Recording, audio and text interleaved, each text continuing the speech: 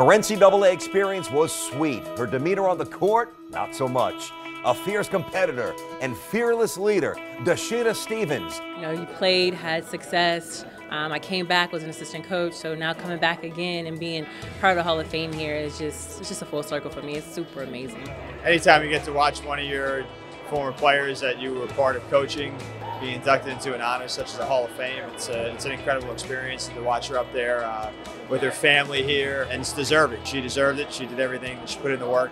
My favorite memory, I would have to say there's two. So one, when we won and advanced to the Sweet 16 for the first time in school history. Johns for the first time headed to the Sweet 16.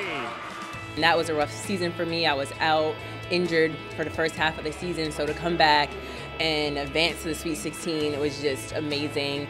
And then winning the Big East championship as an assistant coach, that was just the icing on the cake, to come back to be an assistant and then have an opportunity to be a Big East champion.